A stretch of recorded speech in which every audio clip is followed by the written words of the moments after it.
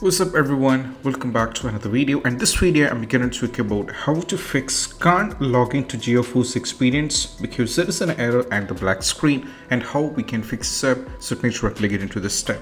So the first and foremost step is all about just go over here, search for the settings and click on the settings. Right now over here on the left side you have to go over here in the option called network and internet. Right now you can see there is an option called VPN and you have to select it. So if you're already connected to a VPN, then what we need to do is we just need to disconnect it. So if you're not connected to any kind of VPN, then you have to set up a VPN and you have to check. Sometimes, this even fixes the issue up. You have to try this as the very basic step. And even still, if you're having the trouble, just close this up and go over here, search for the services. And we have to click on this one. And from here, we have to navigate to NVIDIA container. So keep scrolling down and navigate to N. Now from here, we have to navigate to over here. If you scroll down, you'll be able to find NVIDIA container.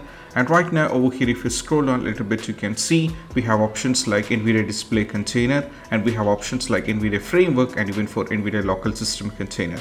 So right now what we need to do is we just need to select the NVIDIA display container, right click on this one, go for the properties, make sure the startup type is automatic, and also make sure the service status is running, and also go for OK. And once afterwards, go over here once again, and now from here NVIDIA display container, right click on this one and go for the properties. And you have to right click on this one and also make sure that it is restart as well.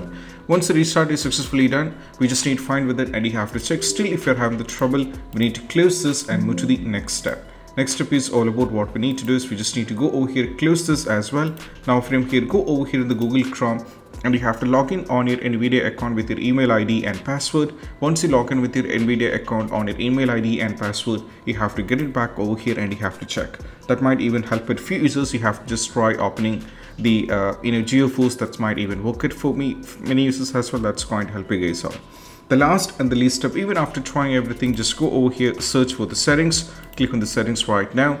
Now from here, what we need to do is just go over here in the apps, navigate to install at apps. And from here, if you find the NVIDIA, or you can search for the NVIDIA over here. And if you find the NVIDIA over here at the top, just go over here, click on this one. And right now from here, go for uninstall.